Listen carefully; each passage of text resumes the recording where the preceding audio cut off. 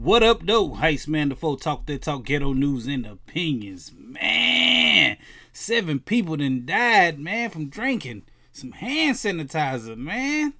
This happened in Russia, man. They was at a house party, kicking it and stuff, man, and they was chilling, doing their thug dizzle, just having a party.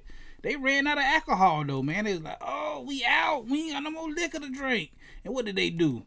They pulled out some motherfucking hand sanitizer and they started chugging it down, man. This is what the hand sanitizer looked like that they had, man. They had a big old bottle of it too, man. And guess what happened? They died from it, man.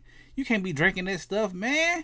But when I heard this story, man, it was like, man, I wonder who did this. Nah, we all know who did it, man.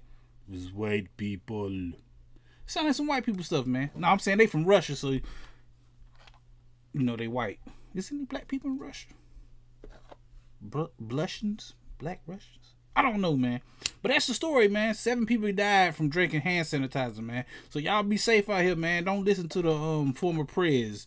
He said you can drink it. I think he was just playing or something, but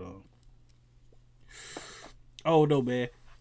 That's the story, man. 7 people died from drinking hand sanitizer, man. We gonna be talking about this and more right here on this channel, man, every Friday.